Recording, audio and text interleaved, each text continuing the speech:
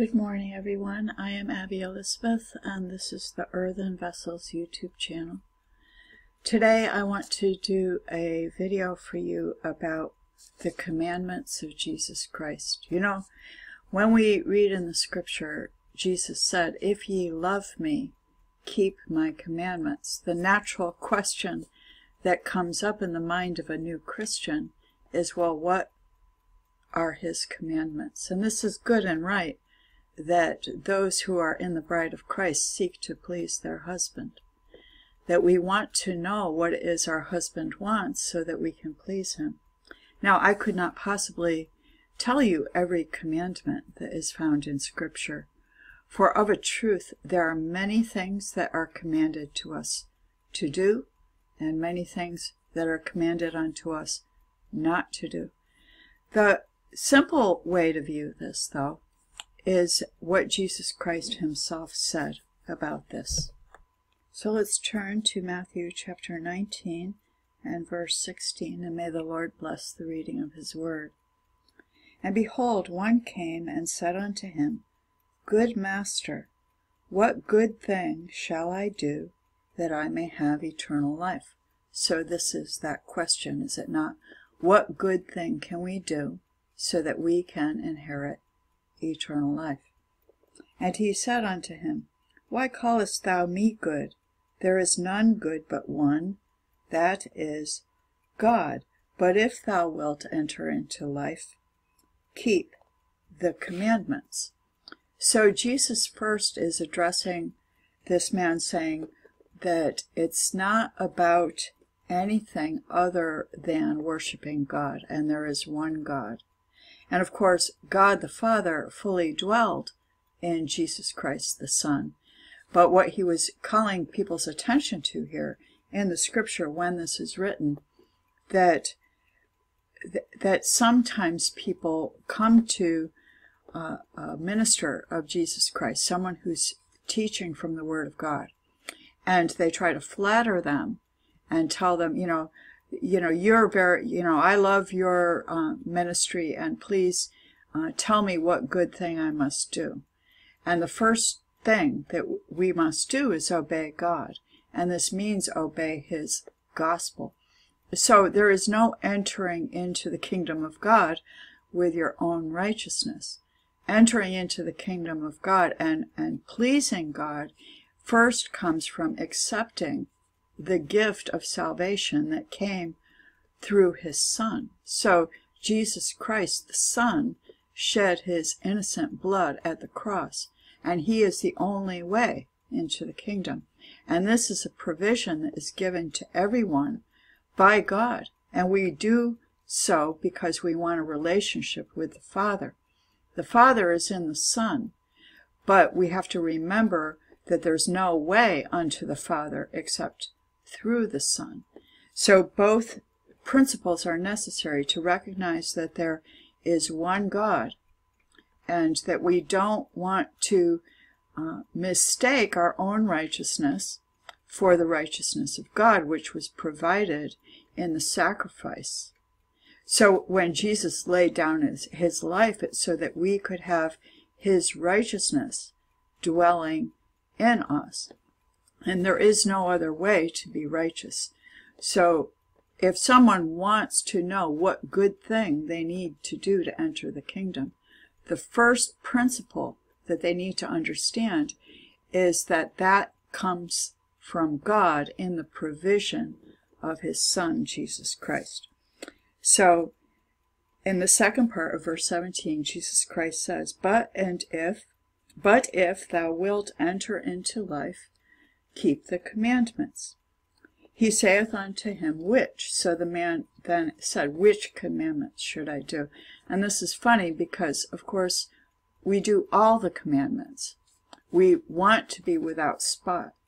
And if we allow any sin into our life, we are then unclean.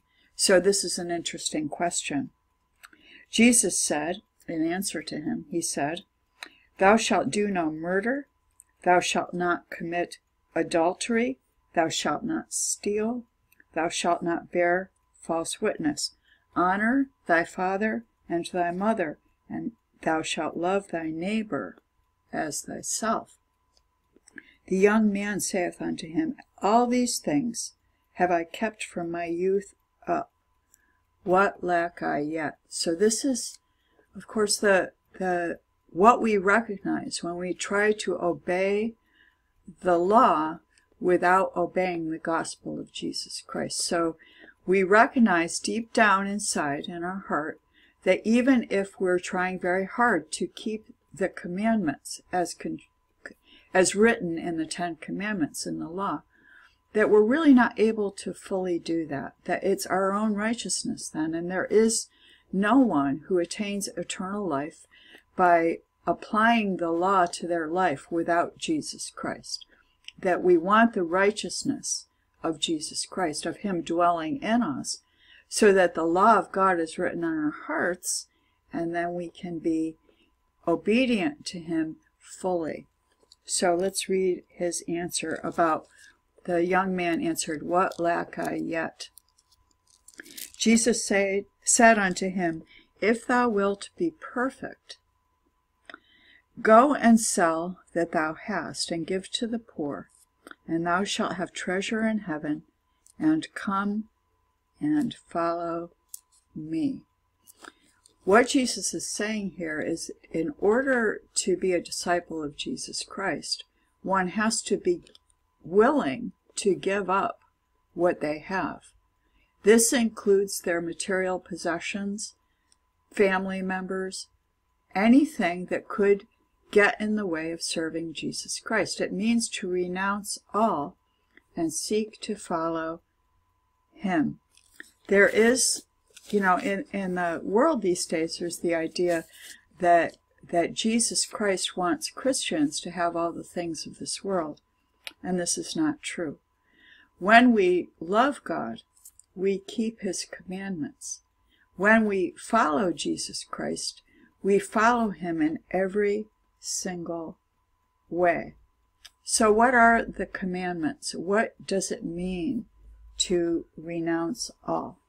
Well, first of all, we want to understand the idea of being perfect, because Jesus mentioned that here. He said, If thou wilt be perfect. And basically what He said about being perfect was to let go of your own ideas, put all that aside, and give away to everyone else. Think of others rather than yourself, and then follow Jesus. So it's about renouncing your own ideas and your own trusting in the things of this world, and instead to follow Jesus Christ. It means being willing to follow Him no matter what. So let's go to Revelation chapter 12 and verse 11. Revelation chapter 12 and verse 11. And they overcame him. This is talking about overcoming the Antichrist and the system of this world, the beast, the mark of the beast. So how do we overcome that? And they overcame him by the blood of the Lamb. In other words, by being baptized in Jesus Christ for the remission of sins and filled with the Holy Ghost.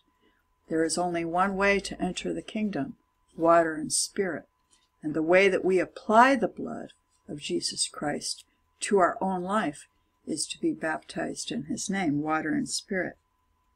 So, and they overcame him by the blood of the Lamb and by the word of their testimony, and they loved not their lives unto the death.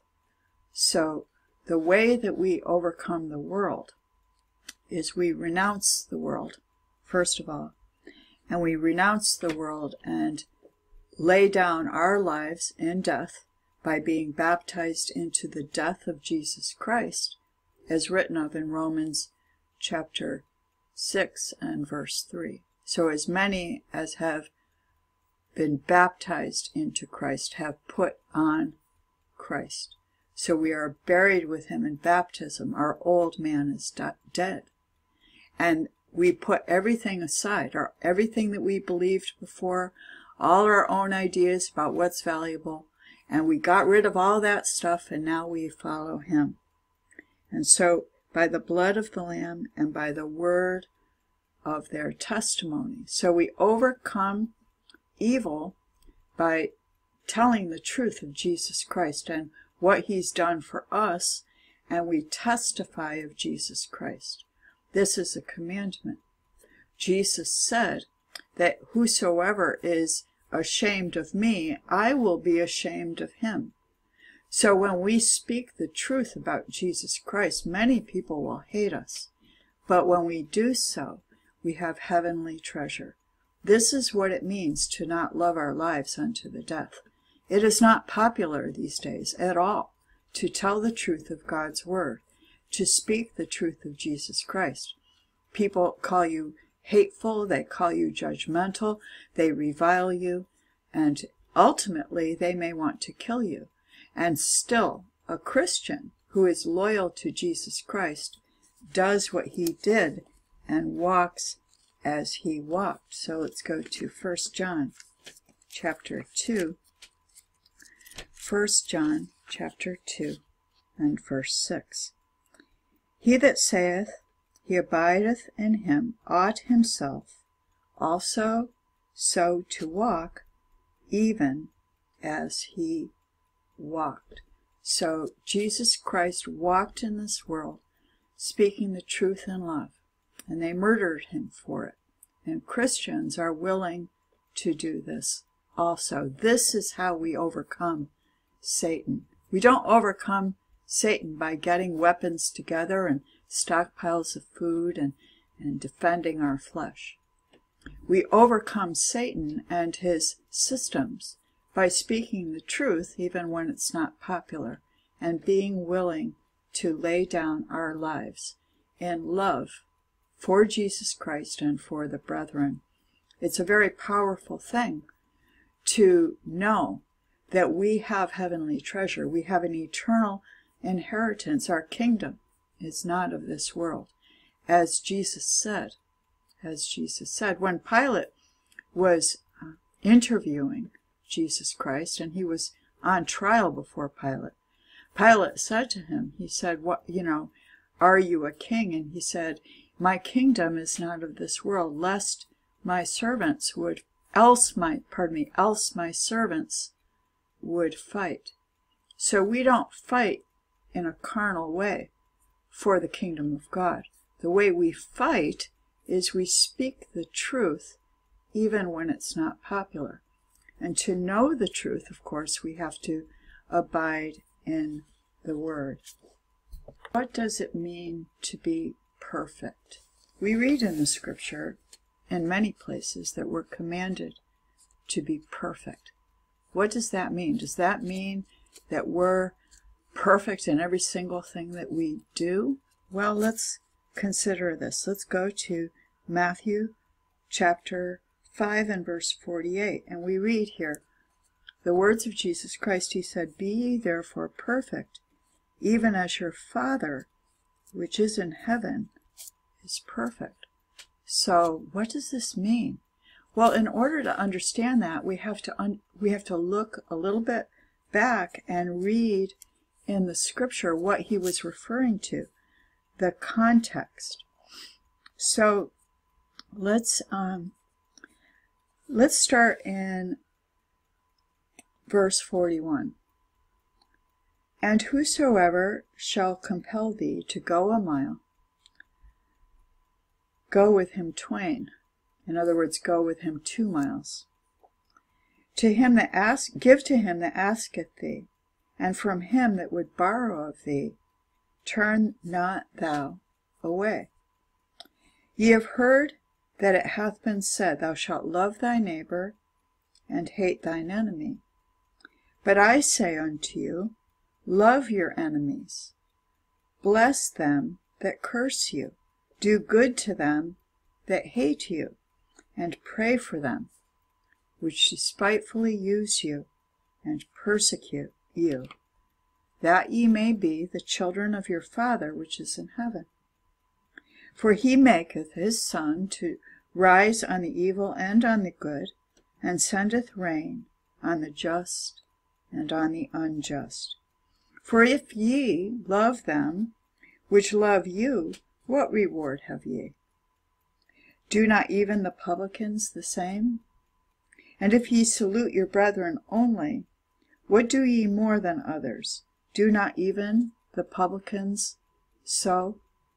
Be ye therefore perfect, even as your Father in heaven is perfect. So this is a reference to the manifestation of divine love in a Christian, that we don't think about our own selves. We don't care if people hate us for speaking the truth, because without the truth, how can they repent? Without hearing the word of God, how can they obey the gospel? And while many will revile us and persecute us and say all manner of evil against us falsely, there are some that will hear. And so we speak the truth in love. This is the perfection that Jesus Christ was referring to. And we also know that Jesus said that love fulfills the law, and that when we're considering the law, so thou shalt not kill, thou shalt not commit murder, thou shalt not steal, and so forth, that really what this means is that when we don't do things like that, we're manifesting love. But we want to love without dissimulation. We want to love without hypocrisy. So let's read about that in Matthew chapter 5. Matthew chapter 5 and verse 20. For I say unto you, the words of Jesus Christ speaking here, for I say unto you, that except your righteousness shall exceed the righteousness of the scribes and Pharisees, you shall in no case enter into the kingdom of heaven. So this is talking about religious hypocrisy. So it's when people want their own righteousness by the works of the law, rather than having the righteousness of Jesus Christ dwelling in them, that makes the law of God written in their heart. And they love God and their neighbor with sincerity and not with hypocrisy.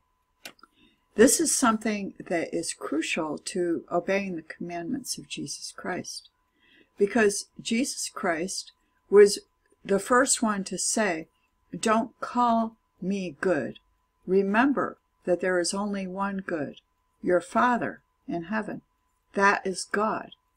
And we don't want to mistake making ourselves righteous to be the point. When we're commanded to be perfect, it's talking about being perfect in love, in loving God and loving our neighbor. Let's turn now to the book of Matthew, chapter 22, and let's begin in verse 34. But when the Pharisees had heard that he had put the Sadducees to silence, they were gathered together. Then one of them, which was a lawyer, asked him a question, tempting him, and saying, Master, what is the great commandment in the law? Jesus said unto him, Thou shalt love the Lord thy God with all thy heart, and with all thy soul, and with all thy mind. This is the first and great commandment. And the second is like unto it, Thou shalt love thy neighbor as thyself. On these two commandments hang all the law and the prophets. So love is the fulfillment of the law. And to love God with all your heart.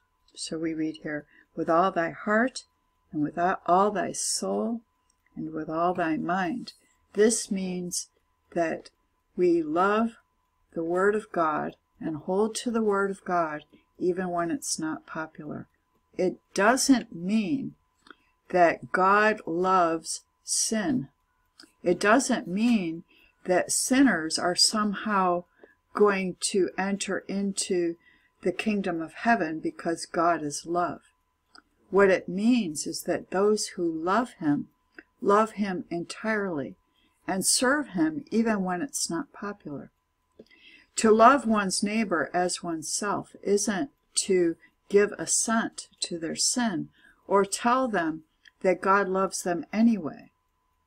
That is very unloving, because someone who believes something like that then is going to continue in their sin and end up in the lake of fire. So obviously that's not a loving thing. Perfect love casts out fear, because fear hath torment. So we know that when we are made perfect in love, that we're not afraid to tell the truth just because someone might crucify us. As a matter of fact, we walk every day giving our life in sacrifice. Let's go to Romans chapter 12. Romans chapter 12 and verse 1. I beseech you, therefore, brethren, by the mercies of God, that ye present your bodies a living sacrifice, holy, acceptable unto God, which is your reasonable service. So it's just natural and normal that every single day a Christian follows the commandments contained in Scripture, regardless of what other people think. And that doesn't mean that we don't listen to counsel if someone thinks we're off the path. But what it does mean is that we love God with our whole heart, our whole mind, our soul, and our strength. And so even when it's unpopular, we speak the truth in love. Let's turn now to Proverbs chapter 3. Proverbs chapter 3. And let's read verses 5 and 6. Trust in the Lord with all thine heart, and lean not unto thine own understanding. In all thy ways acknowledge him, and he shall direct thy paths. Be not wise in thine own eyes. Fear the Lord, and depart from evil. Honor the Lord with thy substance, and with the first fruits of all thine increase. This means that a Christian's life is fully devoted to serving God and obeying Jesus Christ. And of course that begins with obeying the gospel, and then is in that we speak our testimony. We speak of what Jesus Christ has done for us to the world, because that is a loving thing to do. Whether or not they like it is irrelevant. Whether or not they hate us is irrelevant, because our treasure is in heaven, and we are serving the eternal King who has an eternal kingdom, and the things of this world are quickly passing away. When we want to know the commandments of Jesus Christ, we can begin in the Sermon on the Mount. So Matthew chapter 5 through chapter 7 is a good place to begin. But we really want to read the entire Bible, because there are many, many things that you will see for yourself if you search the Scriptures to know what the Lord requires of you. You see, it's not about getting a list and adhering to the list. That is the righteousness of the scribes and Pharisees. Rather, it's about obeying Jesus Christ and having him dwell inside of us because we are his. And then we have his law written on our heart, which means that we love the Lord our God with our whole heart, our whole mind, our soul, and our strength, and our neighbor as ourself. And then we will do no evil because we are fully indwelled by the Spirit of Jesus Christ. This is the difference between the righteousness of the law and the righteousness in Jesus Christ. So I pray that this message has been helpful to you, and you're seeking to understand how to obey the commandments of Jesus Christ and what they are. For of a truth, what he wants is for you to love him. And one way that you can demonstrate that is to spend time with him in his word. I remain here for you.